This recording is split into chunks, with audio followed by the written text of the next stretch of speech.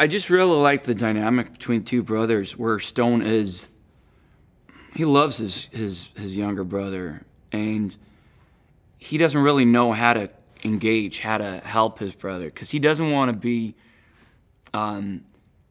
his approach was always kind of like to let his brother, you know, make mistakes and then hopefully learn and grow from those mistakes, and not to kind of steer him or put him on this path and tell him exactly what to do, and more like, all right, you're on a different journey right now than I am, because Stone, you know, very diligent, hardworking, good in school, Naval Academy, you know, he's got his, he knows what he wants to do in life, and he's very motivated, definitely very diligent.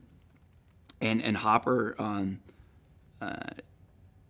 Alex Hopper, his younger brother, doesn't have that. You think it's just some weird, it's like debris or something, just some big metal structure. We have no idea what it is, and in the beginning we're all just, that's kind of weird. We can't see it on the radar, and what is this, you know?